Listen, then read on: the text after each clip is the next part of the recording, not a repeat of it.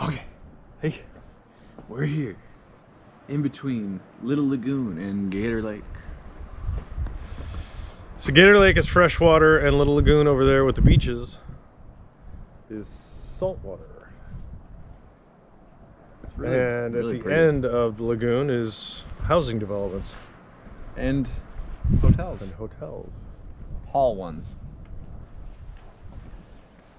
So we got everything here. I mean, that brochure that we talked about at the beginning, you know, I don't know how many different species were listed there, but a lot. A lot. This has a nice big picture of a bald eagle. And a heron's flying by. Oh, look at that. Yay.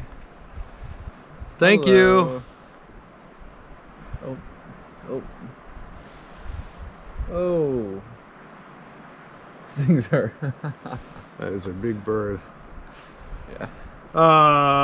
The plaque over there also says that sometimes alligators get into the freshwater during the I assume cycling, so there's probably some salt in there.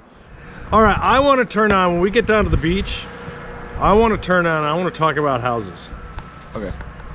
All right, tune in. All right, why did we turn on? Because this is a busy trail. It's a busy trail. It is a busy trail.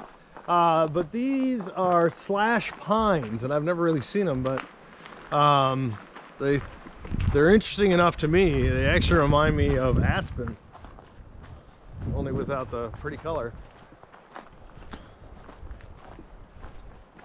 And there's a lot of swamp.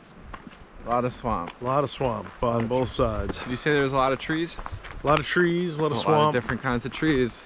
No alligators yet. No alligators, but there are slash pines. Slash pines are named so because the slash in their bark collects resinous sap. Copyrighted.